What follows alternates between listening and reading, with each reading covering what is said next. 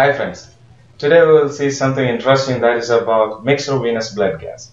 Actually, this is not a mixture of arteriovenous blood. This is something else. Let's see what is it, why it is measuring, and how do we use this information in clinical practice. So let's begin. First thing, what is it? The mixed venous oxygen saturation is the percentage of oxygen bound to the hemoglobin in blood which is returning to the right side of the heart. This reflects the amount of oxygen left over there after the tissues removed what they need. Let's make it more clear. Look at the slide here. Mixed venous oxygen saturation, or SVO2, is the percentage of oxygen bound to hemoglobin in blood returning to the right side of the heart. This reflects the amount of oxygen left over after the tissues remove what they need. It is used to help us recognize when a patient's body is extracting more oxygen than normally. An increase in extraction is the body's way to meet tissue oxygen needs when the amount of oxygen reaching the tissues is less than needed. From where it is collected, a true mixed venous sample is drawn from the tip of the pulmonary artery catheter or Swan-Ganz catheter. Why? Because the distal part of the pulmonary artery will have the mixture of blood from superior vena cava, inferior vena cava, and coronary sinus. So this mixture of venous blood will reflect the average amount of oxygen left over there after the all tissues in the body have removed oxygen from the hemoglobin. This sample should be collected before it is re-oxygenated in the pulmonary capillaries. Sometimes people are using internal jugular CVP line for taking the sample because it is going through the superior vena cava till the opening of the right atrium. So we can have an average idea about the mixed venous oxygen saturation. Then what does it tell us? This will help us to determine whether the cardiac output and oxygen delivery is good enough to meet the patient needs. It can be very useful to measure before and after the changes have been made for the cardiac medications or the mechanical ventilation, especially in unstable patients. And the normal value of mixed venous oxygen saturation is 60 to 80%. Next, what is the use of this information in clinical practice? Or how do we use this information?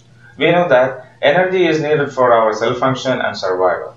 Tissues needed oxygen for making ATPs or energy. If the amount of oxygen is being received by the tissues falls below the requirement, our body will try to compensate that. How? Just see the slides. First compensation, cardiac output increases. The cardiac output is increased in an effort to increase the amount of oxygen being delivered to the tissues as shown below.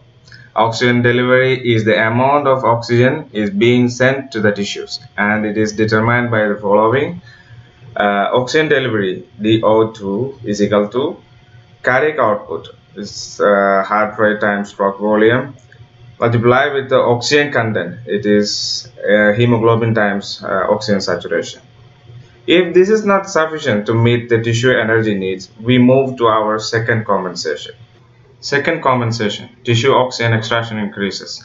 Tissue begins to remove or extract a higher percentage of oxygen from the arterial blood. This results in a reduced amount of oxygen remaining in the blood as it returns to the right side of the heart.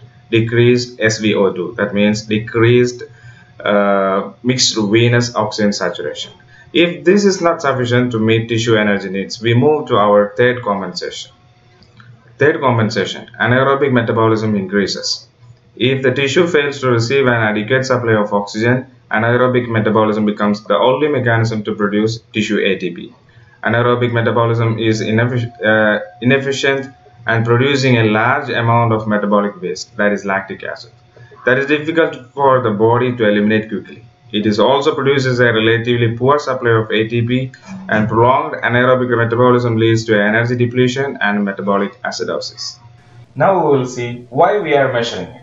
First one, if the mixed venous oxygen saturation is decreasing, that means the tissues are extracting higher percentage of oxygen from the blood than the normal. In other words, if the mixed venous oxygen percentage is decreasing, that means the cardiac output is not enough to make good tissue perfusion. Thus, we can understand the cardiac output status of the patient and look for improving the cardiac output. Second thing, a rise in mixed venous oxygen saturation with the presence of lactate, it is not appropriate. That means the tissues have started anaerobic respiration, suggests that the tissues are unable to extract oxygen from the hemoglobin. This we can see in late septic shock and cyanide poisoning. And the third one, measuring cardiac output is just a number. Sometimes the patient with normal cardiac output value is not getting adequate tissue perfusion.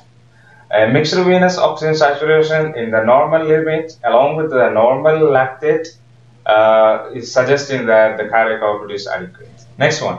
This can also be useful when evaluating a ventilator therapy, especially in unstable patients. Sometimes high PEEP is needed for improving the oxygen content, where the high PEEP is compromising the cardiac output.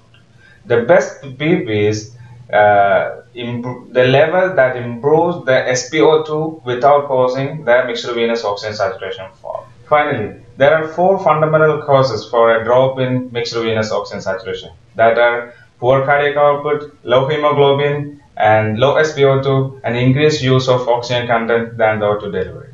I hope you enjoy my class. Thanks for watching me, and don't forget, if your subscribe button is still red, just click on that and share with your friends. Bye bye.